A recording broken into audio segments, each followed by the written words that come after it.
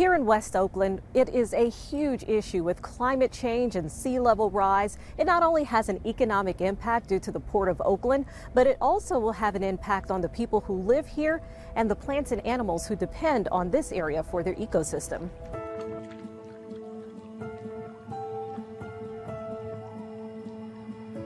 Let's talk about the impacts we're expecting for sea level rise here in Oakland. Oakland, in particular West Oakland, is really where our port is located.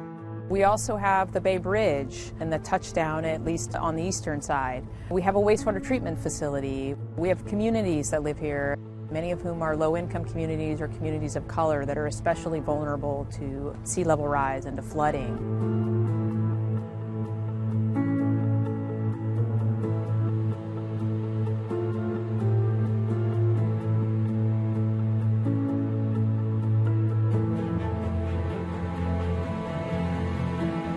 It's significant amounts of rise, and it'll affect different parts of Oakland differently.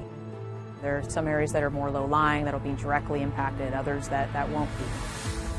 It's about 1 to 2 feet to mid-century, and then 3.5 to 7 feet by the end of the century.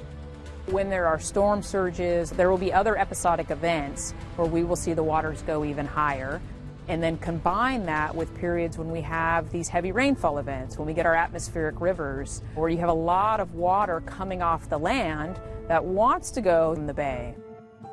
The Bay Bridge, and in particular the newest addition on the east side, that's a relatively new construction. But sea level rise was not integrated into the planning for that. And so there are a number of low points that would be flooded, in some cases permanently flooded with even just 3 feet of rise. There are a lot of issues, I think, when we think about sea level rise, and it really requires a lot of different groups to come together to begin planning and preparing for it.